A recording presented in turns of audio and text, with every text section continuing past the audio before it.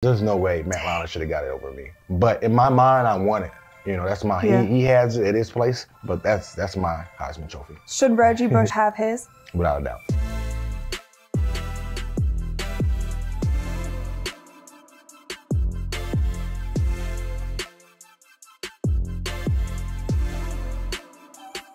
Adrian Peterson, welcome to the Courtside Club. Thank you so much for joining me today. No problem. Thanks for having me.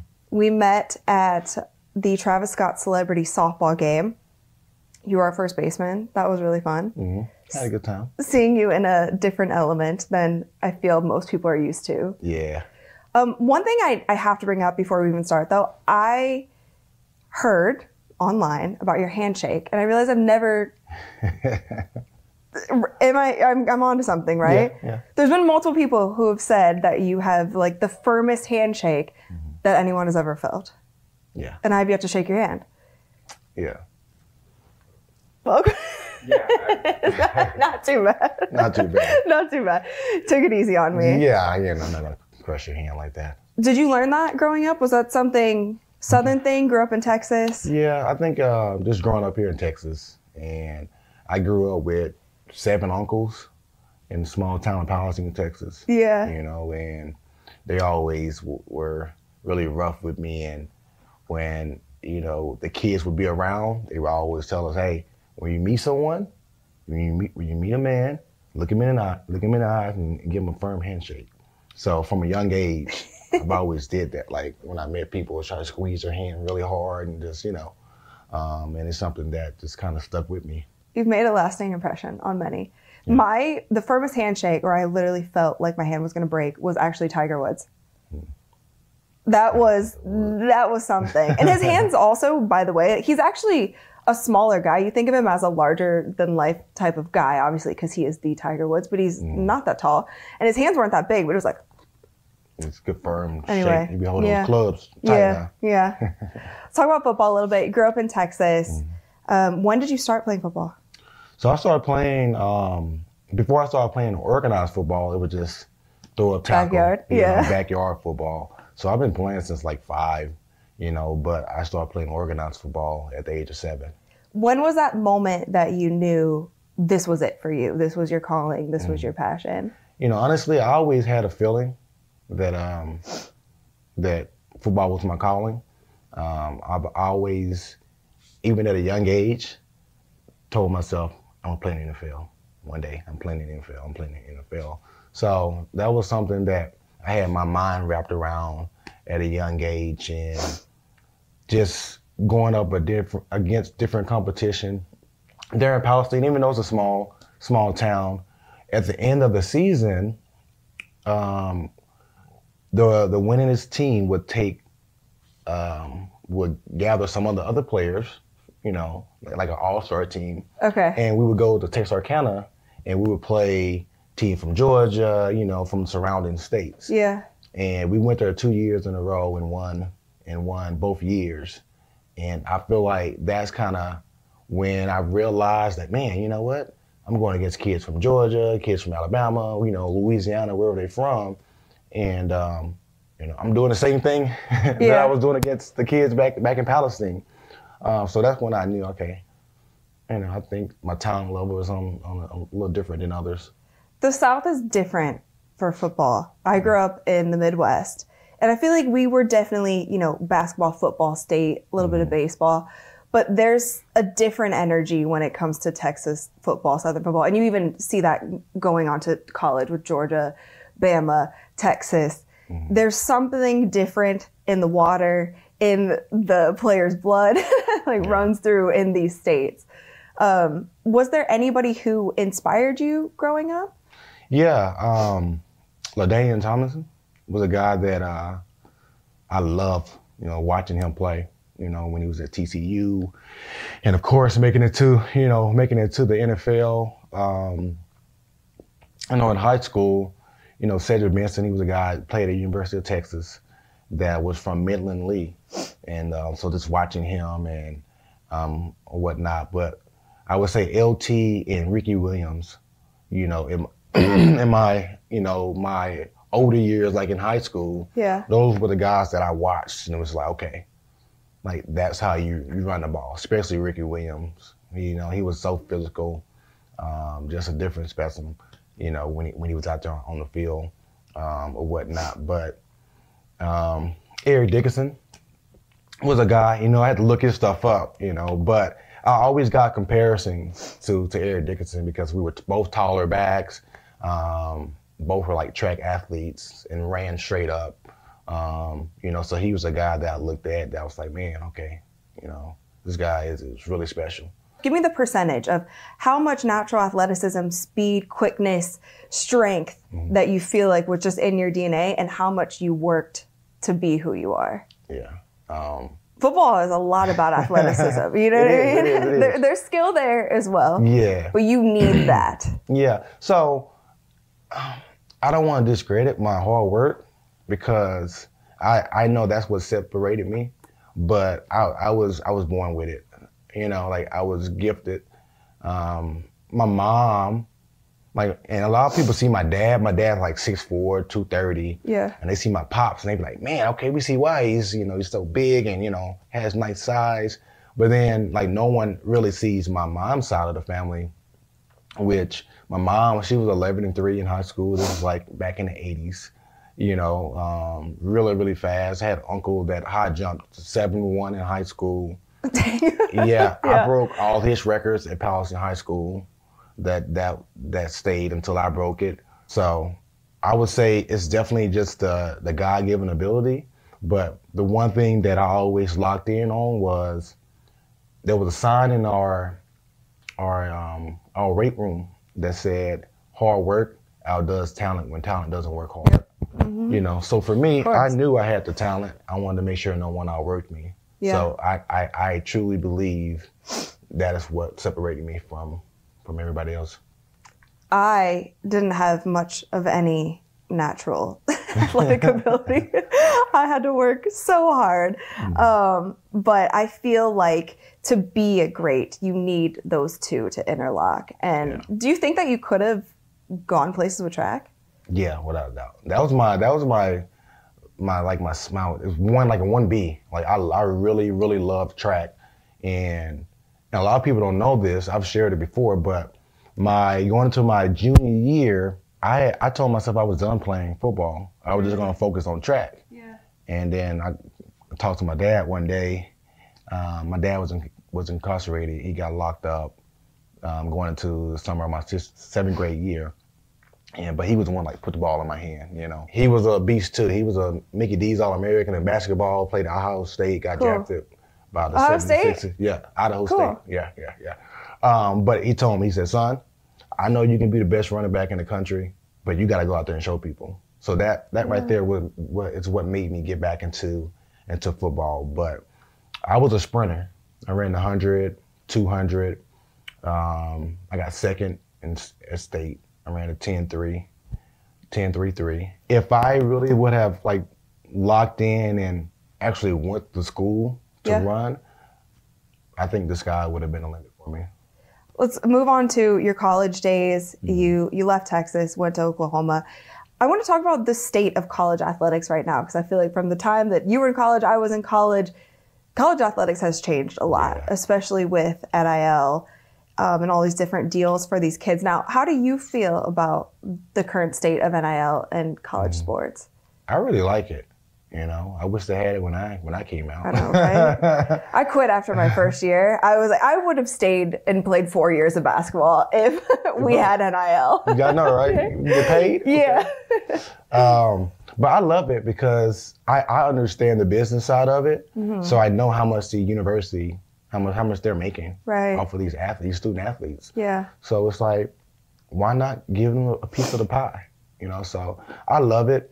I was talking to my dad about it, and the only thing I really haven't, but it's the it's like people can get in that portal and they move to different. That's so different. That's the thing that I just like, you know, it's kind of iffy, but. Because for you, it was like you had to sit out a year, right? Yeah. And now it is, because I think one thing about college sports, the thing that makes it so great, and sometimes even better than pro, is the rivalries are there. And a lot of times it is because of kids staying, and football isn't as much of a one and done as basketball is. I feel like that's why men's basketball in the college side is harder to follow along unless we get somebody like a Zion or this big star, a Bronny James or something. But if you have kids being able to just, jump ship, go to another, we had that at Ohio State with our quarterback. Yeah. It's kind of like, okay, well, here we are. Yeah, we had that with Caleb. Yeah.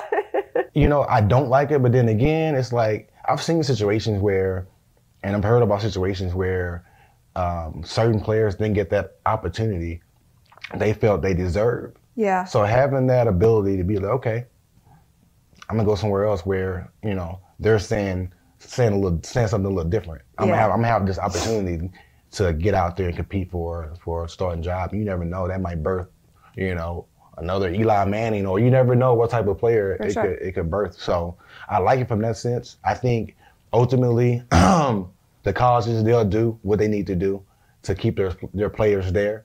And, typically when you got these players that's like the top running backs and quarterbacks in the country, they should be pretty set with where they end up going. So I don't think it'll be too bad. Can we talk about the Deion effect? Time. Yeah, and I've heard you say in other interviews that he was one of your favorite players, and he's obviously had super high praise for you as well. Yeah. My boyfriend actually did go to Colorado. We went to 2 of those games this past season. Insane. Lil Wayne is there. LeBron's there. It's all these different celebrities. Yeah. It's completely packed house. There's so much hype over, a team who isn't there yet. How do you see Colorado panning out and what Deion can kind of do to build that program? Yeah, I think the sky's the limit. Coach Prime, man, he's different. He's one of a kind type player. He was the best to ever do it. He was my all-time favorite player growing up. Do you think's the GOAT? Yeah, without a doubt, hands down. Some of the things that he did, he played offense, defense, special teams. He did everything, and he did it at a high level. He was the best at it. So it's not surprising to me that he's able to, they say that was the prime effect. It's not surprising because everyone loves him. Everyone has respect for him. And it wasn't just how he played, it was his personality as well. Yeah. I never thought he was cocky, but he always showed that confidence. His confidence level was always here. Yeah. So when you bring that into a college atmosphere and you got these kids that, they grow up watching Deion, everyone praises Deion. And then not only that, they're seeing what he's able to do, what he did in Jackson State, and now what he's doing in Colorado. It's an extra incentive. It's a perk to go to a university where you're going to be able to compete on a high level. Right. You're going to get some of the top recruits, and you're going to be coached well. You might have a couple NFL coaches on the roster. That's coaching that team because of the connections that Deion has. Sure. And so I think the sky's the limit. I feel like here in the next year, if not even sooner. That was going to be my next question. Yeah. When are they going to be in that contender spot? How many years is it going to take? Based on what I've seen, and I would say when they start getting, I think they're in the process of doing this. Once they get that meat up in the front. Pause. Yeah, I know. Right? Pause. Offensive line, the defense interior, those guys. Once they get some bigger guys, some top guys in that spot, they have the skilled players offensively and defensively, based on what I've seen. But when you're going up against the SEC, you got teams like LSU, Alabama, Georgia. You need some guys that's going to be able to. The one thing I know, without an offensive line. Without offensive line, there was nothing that I could do. I was able to do a little bit, but I needed an offensive line for sure. Mm-hmm. And I know on the defense side, you need a defensive line. Right. So I played since I was 7 years old, and it's always been that offensive line and defensive line. You need to have those guys, in the right position. and then you'll be able to get something done. Yeah, we'll have to see. Yeah. It's definitely a cultural shift, and it's really fun to watch. I'm rooting for him as well because it seems like he has a different sort of love for his players too. Mm-hmm. I think in college sports, and I kind of felt this with my experience as well, sometimes as an athlete you feel expendable in a way, and coaches just want you to make sure they can win at the end of the day. Whatever else you got going on, they don't really care that much. Make sure you perform on the field, the court, whatever. It doesn't seem like Deion feels that way about his kids. Like, he actually wants to shape them into real men. Yeah. To be successful in every space. And that's what separates him, because he understands. He has that chemistry. He's he got boys. He played in the league. He went to college, and so automatically you get that. You get respected even more. But you can tell how he coaches and how he talks to these kids, the people that he brings in to speak life into these kids. Yeah. That he really cares about them. Of course, any coach, you want to win. That's the objective. I want to win. But you can tell that these kids love him, and they'll do anything for him. Heisman has been brought up quite a bit because Reggie Bush still isn't getting it back. Yeah. And there's been a lot of players and media who have been outspoken about that and kind of stood behind him because obviously the landscape of college athletics now. How do you feel about that? And also, I know you were second in voting, right? 2004? Yeah. Do you kind of feel a certain way about that? Yeah, I do. I see the look on your face. I do. Yeah. And that was around the time where a freshman couldn't really win it, Yeah. And it just really sucked because I knew the night before that I wasn't winning it. Okay. I had two people I can speak. Just because of politics? I knew that, but then I had someone come up and tell me that he was a Heisman Trophy winner. He was one of the guys. He was like, man, they're just not ready to give it to a freshman yet. So I was just like, God, man, I'm doing all this. So politics, essentially. Yeah. Because there's no way Matt Lyon should have got it over me. Yeah. Coming in the type of year that I had, as a true freshman, I don't see how he got it. In my mind, I knew it was politics, and I'm sure they were like, well, he has a couple more years. He'll probably get one, And so just took the opportunity away from me. But in my mind, I won it. That's my, he has it at his place, but that's my Heisman Trophy. That's yours. Yeah. Should Reggie Bush have his? Without a doubt. Yeah, he deserves it, man. You think about the type of season he had the entire time he was there. But that Heisman year, there was nobody out there on the field that was better than Reggie. Just electrifying everything that he was able to do, and help lead his team to championships. Yeah, he definitely deserves his Heisman back. They have to at some point, right? I would think. I mean, there's so much pushback against it. At this point, it just seems insane. Yeah. For him not. Do you know what I mean? Yeah. I don't know. Yeah. You're more in the know than I am in that football space, but just me being as a fan and seeing how NIL is now, seeing how college athletics is, seeing how much these certain awards mean to players in NFL and in college. That's very meaningful. Very much so. That's something that you still, we still talk about well into your 30s now. Yeah. So. Yeah, I think at some point he'll get it back. Yeah. I think pride has a lot to do with it right now, because you're wrong. You see how the NIL is, and just take the L. Come on. Just take the L. Give this man his trophy. Give him his trophy back, man. He deserves it, man. I have nothing but respect for Reggie, and just his ability, and I don't care I don't care what was happening, the NIL is here now. And it was the NIL before the NIL too. You know what I'm saying? Just to be real. But that doesn't affect what the young man did on the field. You know what I'm saying? For sure. So I feel like at some point they'll bite the bullet and, and ship it back to him. For sure. I hope so.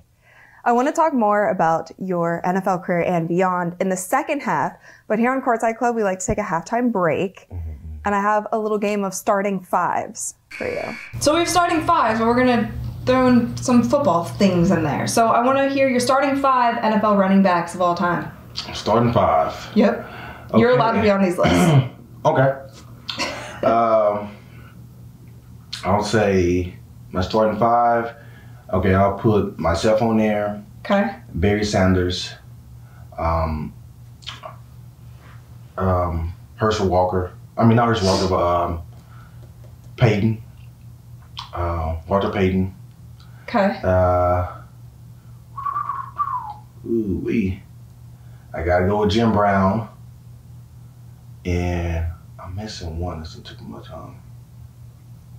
Now, I've always said Bo Jackson, because he was just freakish, man. You know, 419, like he did this it all. This is also your list. This doesn't have to be. Yeah. So this is your starting. So point. I'm going Bo Jackson and then LT right there, LaDainian Tomlinson. Okay, so they're. So that's 5. That's 6. Yeah. He come out either one of them come off the bench. Okay, got it. Okay, so you're starting 5 current NFL players. This can be any position. Any position? Any position. Okay. Right now, Patrick Mahomes, Trent Williams. Okay. Christian McCaffrey. Okay. Well, do you think he would ever make your starting 5 all time? I think he has the potential to. Potential? Okay. Yeah. AJ Green. No, AJ Brown. Okay. Okay. And I need defensive player. All time? Oh, you're talking about current? Current. Okay. Well, I'm thinking that he just retired. Aaron Donald. He did, yeah. Yeah. I wanted to put him on there. It's close. Yeah. Current. We need a current player. Let's see who else defensively, because I need to get a defensive guy. I'll probably say Ramsey. I'll go with DB. Okay. Jalen Ramsey? Yeah. Not bad. We're gonna flip to basketball now. Okay. That's cool with you. Starting 5 NBA players of all time. Again, this is your list. Yeah. Michael Jordan. Okay. That's your go, I'm assuming? Yeah. Yeah. There's still that debate. Yeah. So okay. You know, basketball player, yeah, Jordan. Okay. You know, best athlete ever to play, LeBron James. You know, that's my opinion. His size and 6'. Do you think best athlete of all sports, LeBron James? Best athlete of all time? Or just in the sport of basketball? Sport of basketball. Okay. Yeah. Just clarify. Cool. Yeah. So we got Michael Jordan, we got LeBron James, we got Kobe Bryant. Cool. We got Shaq. Perfect. And then, so many great players out there. I'm gonna go with Steph. You're gonna put Steph on there? Yeah. Cool. Yeah. That's a 6 starting 5. Like, my favorite basketball player all time is Reggie Miller. Is it? Yeah. And so I gotta put Steph. You gotta put a shooter on there. Yeah. For sure. I gotta put, since Steph is the GOAT now, I gotta. Shooting, yeah. Cool. Moving on to your NFL career. What was your welcome to the NFL moment? Did you have one? Outside of having to carry pads and stuff at training camp, I would say. Was that your rookie season? Yeah. I would say against Chicago, we was playing my rookie year. We were playing at Soldier Field, and I'll never forget walking up to the line after the play call and seeing Bridge and Urlacher, and I'm just like when I tell you, these guys were huge, 6'4", 250 pounds, like both of them. Yeah. And it was I think it was inside zone play that was called, and the whole open, and just like that, bam! It was just they stuffed me, and it was just like that. Okay, I remember, I think it was Urlacher said something like, "All right, come on, Rook, we're gonna be here all day." Something real smooth, like kind of cocky, and I remember the next play that I got, it was the outside zone play, and I ran for maybe like 10 to 15 yards. Mm-hmm. And Erlacher was on the tackle, and I ended up falling forward.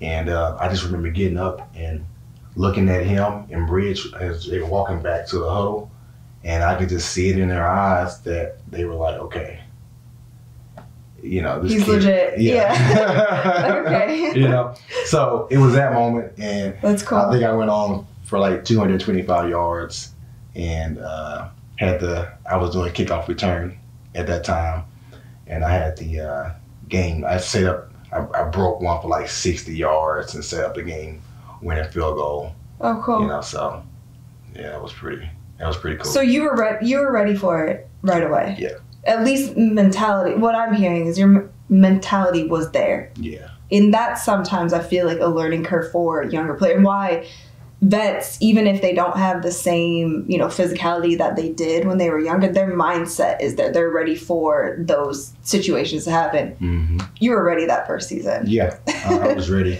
I remember being at the rookie premiere and doing interviews and stuff. And I can't remember the reporter, but this person might remember this. But he was sitting down. We were sitting down. He was asking me questions. So how do you feel like you're going to do in the NFL?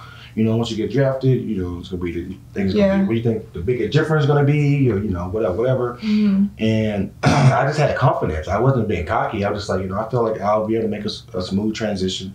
You think about the speed of the game. Like I was a 10.26 in 100. 4.3. Like so, I had speed. And it wasn't too many guys that had like elite speed like that was in the NFL. So I'm just like, okay, speed wise, I got it. The physical aspect of the game, I feel like I got it too. I see guys that are, way smaller than me. I was like 217, 218 Mm-hmm. at the time. So I knew physically that I would be okay. And I remember, he was just like, well, it's just gonna be a little different, And I was like, I'm sure it is, but I got this. Yeah. So it was always just that confidence and knowing that, I was gifted and, I was blessed, and my work ethic is what allowed me to have that confidence and back it up. So 14 seasons? 14, yeah. Which is insane for an NFL career. What do you think was that key thing that led to your longevity in the league? Mm-hmm. And really not having much of a drop-off anywhere in that time, besides maybe your injury, but again, injuries come with the game. Yeah. I'm very spiritual, and I have I can do all things through Christ who strengthens me.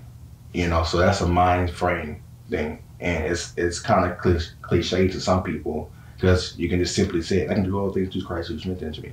Mm-hmm. But if you really, dive into that for what it is and stand on it, then you'll be able to see that you're really able to do some incredible things that will make people on the outside question this or be like, wow, I wonder how she did this or how he did that, how he was able to overcome this. So I would say it was based on me having the understanding that, I'm putting in the physical work, but I have someone who's over me and watching me that's allowing me to, have this mentality, to have this drive, and have the confidence in knowing that, hey, if I'm speaking this and I'm believing this, then it's going to come to pass. That's cool. So that was the main thing, just being blessed with that and having the longevity and just the mindset of and the passion, that love for the game, it's the ultimate driving force, just having that love for going out there and just playing ball. So are you finished yet? No, not in my heart. I haven't officially retired or anything like that. I still have passion and love for the game. So God's willing, I get an opportunity to get out there this year. The one thing I have told myself is, if nothing happened this year, I'll go ahead and hang it up and move on. But I never wanted to be that guy that's like 40 I'm 39 now, just 40, 42, feeling like, hey, you know what? I still got some left in the tank, and I didn't put my best foot forward or leave the door open for the opportunity. So we'll see. That's a hard decision to make, though, for professional athletes, deciding when that moment is to hang it up. Because a lot of people, an injury decides it, not being good enough, not being fit enough, but feeling in your heart that you still have some left in you. It's hard to just be like, yeah, I'll retire, Yeah. Are you still training? Well, not as much. So my last injury that I had with Seattle, I had to give myself time. So I didn't work out for like a good year just to let my body rejuvenate and heal. And what injury was this? I had a pinched nerve. Okay. Pinched nerve. And to the point where if I stepped out too far in front of me, it would shut down. Like I literally couldn't run for a good period of time. And they suggested surgery, and I opted out of the surgery, and just wanted to heal naturally and not get cut on again. Yeah, so I'm back to 100% now, feeling good, can run. You are? Do everything I need to do. Okay. So. I saw an article, there was a rumor that it's called the UFL now, right? Is that yeah. That some of those teams were actually eyeing you. Have you heard about that? Have you talked to anybody in that league? I haven't talked to anyone. Okay. But I've had one or two people reach out that I know that's affiliated. It was like, hey, how are you feeling? Are you working out? What are your thoughts? Yeah. And it didn't really go past that. But I know that would be an option if I wanted to do it. So if it weren't NFL, you would consider? If it wasn't NFL, would I consider? Probably not, to be honest with you. No? Okay. I'll probably get out there and run track or something. I'm gonna do something active to to continue to challenge myself. Just to do it because I know I still have a lot of talent. Of course. Left. Yeah. Yeah. We'll have to see. Keep us posted. Okay. I'll be checking in. If there is any announcement or something, you better call Courtside Club. Let us know. I'll let you know. Deal? I'll keep you in the loop. Okay, cool. Yeah. I wanted to touch on it really quick. A bigger injury that you did have in 2012. Yeah, with your ACL. That a lot of people, including I feel like your training staff coaches, didn't think that you would come back from that so quickly. In about 8 months, you came back? 8 months, yeah. And then after that had one of the best seasons of your career. Yeah. How did you come back from that injury so quickly? When that injury happened towards the end of the season, it was Christmas Eve, matter of fact. I remember being in the locker room after it happened, and the trainers that was there, I said, you know what? It is what it is, And at that moment, I told myself that I was going to be back, and I was going to be back and come back better than I was before. Because ACL, was an LCL as well.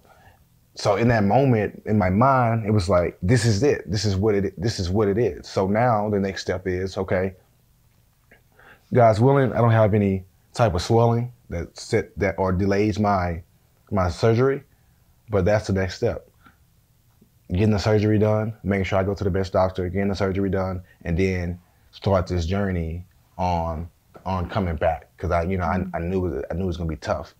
I think that right there was the key, like having faith and understanding that, like I said earlier, I can do all things through Christ who strengthens me. And that's the mindset that I applied to coming back from this ACL. Because people were saying, hey, oh, he's done for, he's this, he's that. Everyone had an opinion. But I knew who has the final say so. I know who had allowed me to get to that point. And so that's the mindset that I had. And I went into the recovery process, with that understanding. Like, okay, man is saying one thing, but I know that I can do above and beyond. So after the surgery was done, I remember waking up, I think was it New Year's, yeah? Because I remember I had the bluebell ice cream.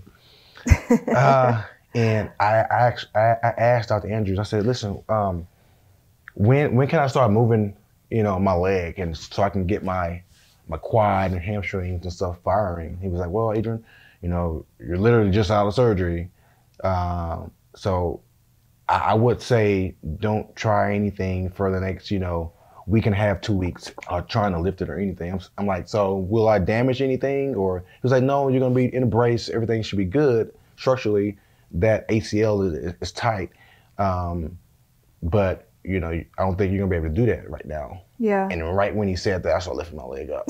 Or like this. You're like, okay, cool. As long as I know I'm not going to hurt it. Then. Yeah. He was like, yeah. So it was like little things like that I did to just get my muscles firing. And,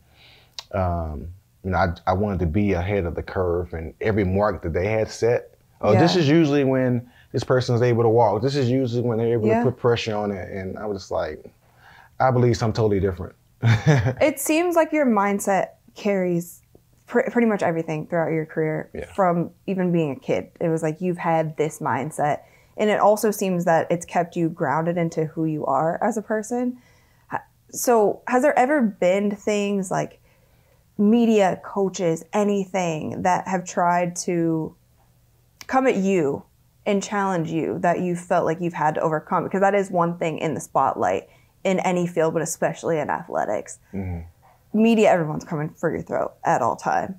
How you're playing on the field, what you're doing off the field, your injury, are you as quick as you used to be? Mm-hmm. Has that been a struggle, or do you feel like because of your mindset, because of your faith, you've been able to, power through?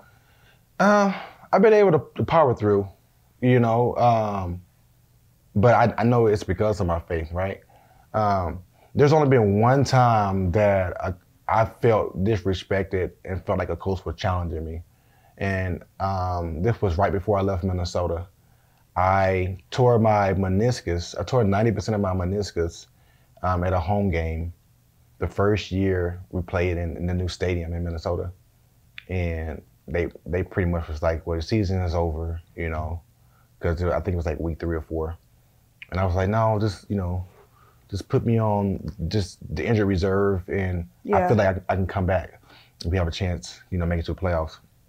So long story short, the odds again, I overcame the odds, and I was able to come back, and we were playing, I think we played the Colts, that's what we played. And we needed to win out. Like, we had like .some% chance, but any chance, that's the mentality I have. You know what, I'm right with it. And we ended up losing that game. I came back out there, and and I played decent. Didn't really play too well. Had been a while. And then that pretty much eliminated us from the the playoff intentions. And the next week, coach wanted me to play again. And I was like, Coach, I just came back from tearing. It's my first game. We have no chance to make the playoffs. Why would I get out there and risk hurting myself? Yeah. And it was that 16? Yeah, 15, 16. And my contract was up too, So I could have easily been like, I'm going to shut it down and just, whatever, recover. That's not my mentality. Yeah. And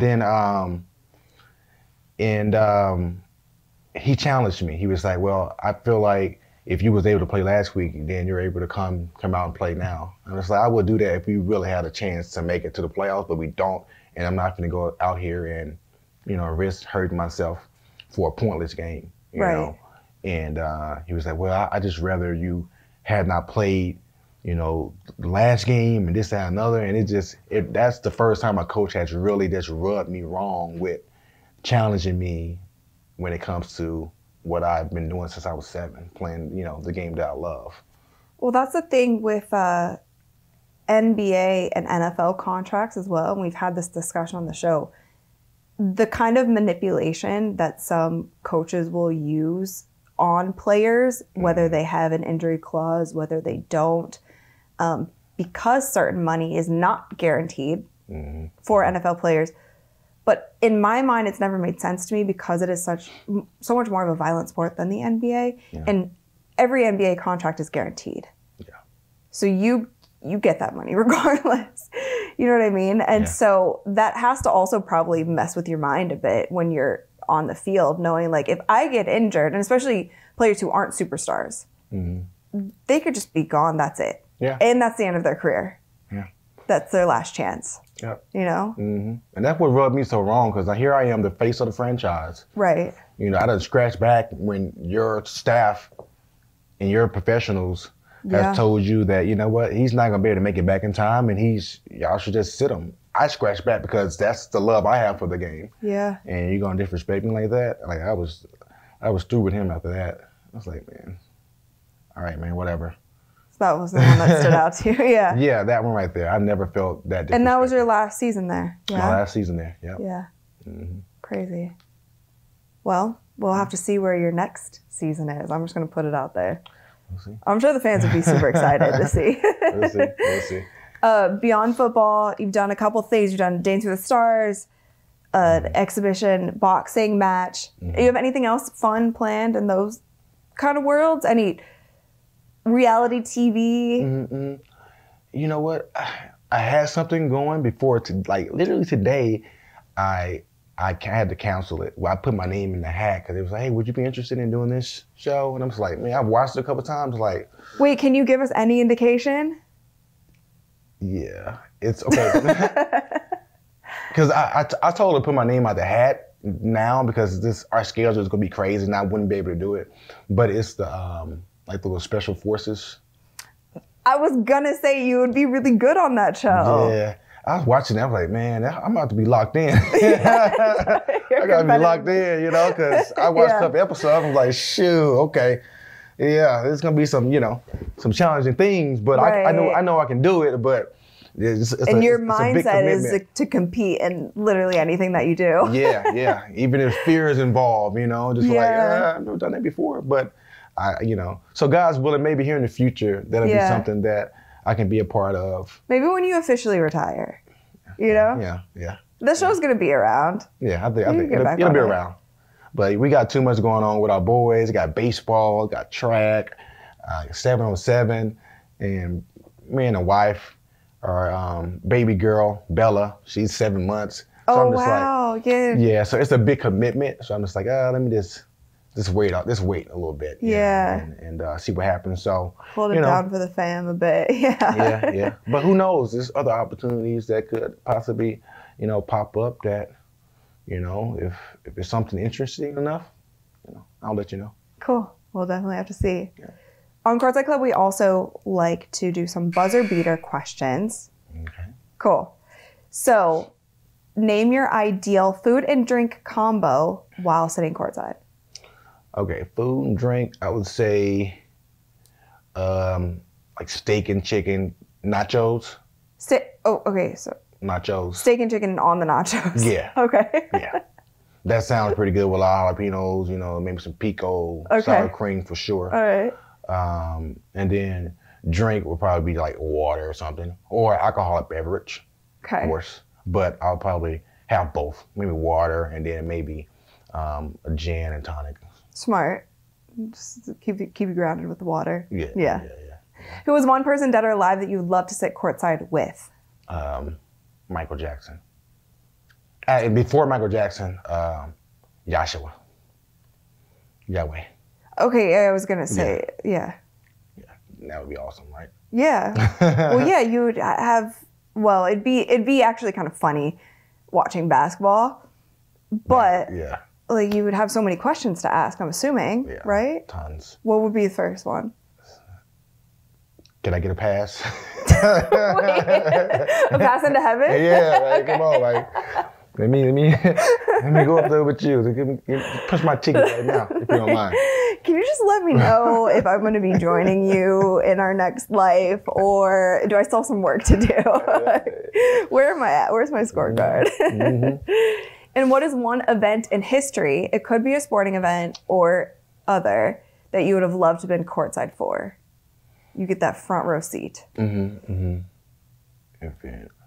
We've had some people say, like, landing on the moon. Did they land on the moon? No. We've had other people say, you know, Game 6. Yeah. They didn't land on the moon, though. No? No. I would say. Where's the video? Where's the live There's so stream? many things about that, you know. Footprints was wrong, like everything. It's like I seen. You could also ask God that. I know. You know? I seen an interview with a guy, and NASA was like, we destroyed that technology, years ago. What? So you got to the moon, then you destroyed that technology to get back up there? Make that make sense. Like it's literally it's captured. Is this your top conspiracy that you think about? I would say one of them. So one event in history. There's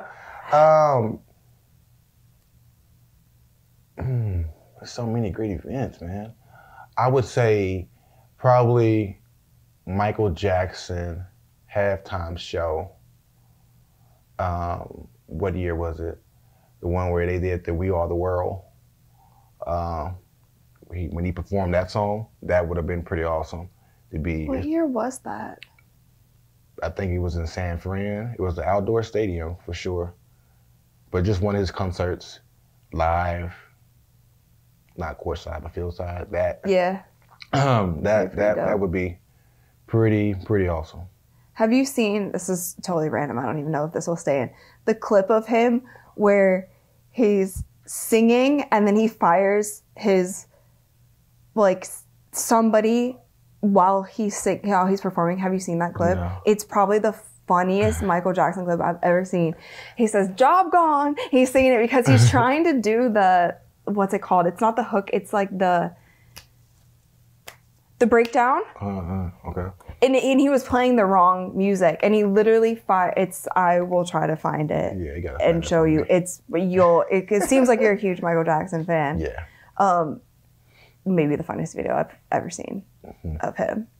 Check that out. It's hilarious. It's really funny. Yeah. Adrian, thank you so much for sitting down with us on Courtside here today. Let everybody know where they can find you, what to look out for, and also just what advice you have for young athletes coming up right now. Yeah, I'm on Instagram at Adrian Peterson. You can also check out our foundation, the A&A Peterson Family Foundation. We'll be doing some stuff here coming up soon, maybe some camps as well. But my advice for college students that's looking to, or high school that's looking to, make it in your profession, whether it's football, life in general, whatever field it is that you desire, the number one ingredient for me was having faith. And I believe faith without work is void. Making the things in your visions known, write them out, write them out, put them on your mirror where it's something that you see every day and you're constantly reminded of it.